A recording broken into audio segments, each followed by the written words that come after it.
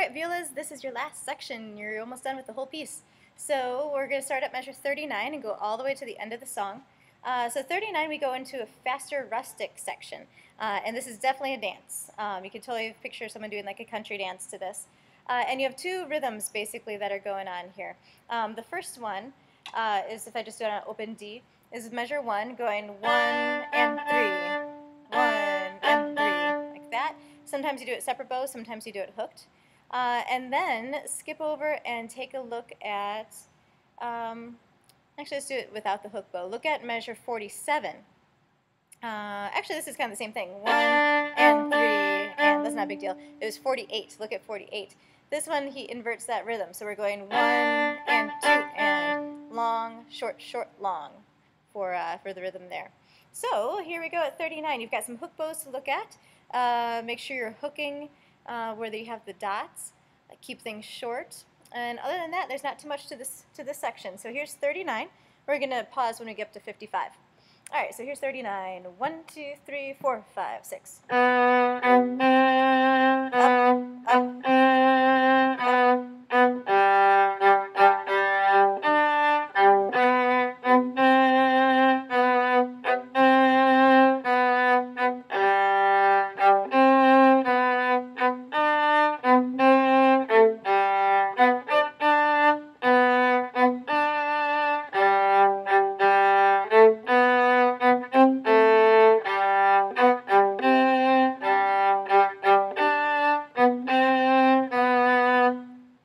So it would definitely help if you put some slashes in so you know where the big beat 1 and then the next big beat 2 is, or if you're counting in 6, beat 1 and beat 4.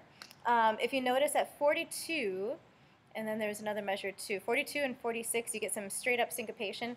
Well, I guess, we're not in 4/4 time, so technically it isn't syncopated, but you're going 1 and 4 and short, long, long, short. Okay, so just be careful. He likes to really play around and jump between, your long, short versus the short, long, which makes it interesting and kind of fun. All right, so now we're moving on to 55, meno mosso, less motion. We're slowing down a little bit. This is very similar to what we did at 20. So let's do that part. So we're going 55 up to 67. Again, some high threes to worry about, some grace notes coming up, but it's pretty much the same thing as what you did at 20. 1, 2, 3, 4, 5, 6.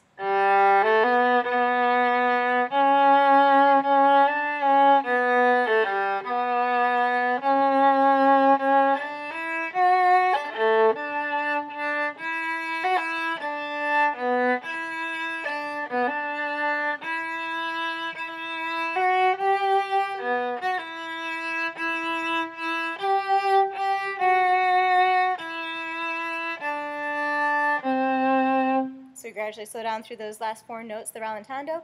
And here we go. Here's the very last part at 67 to the end.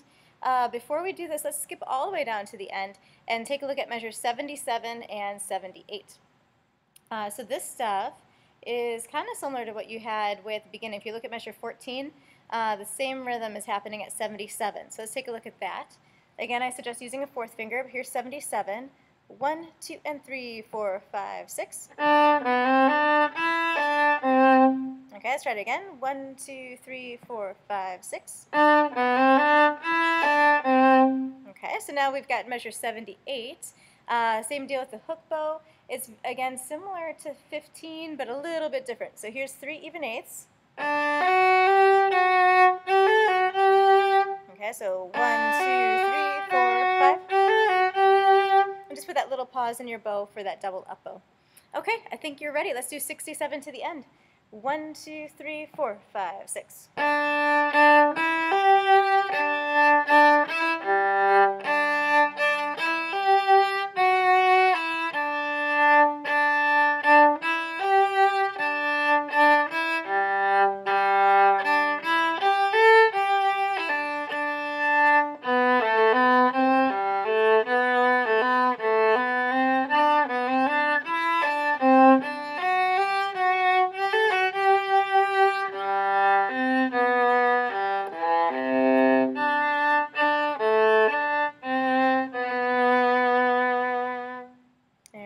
we'll slow down at the end of a nice big retardando, and then hold that last note. So especially those last two lines, go over that a couple more times. The fingers move a little quicker then.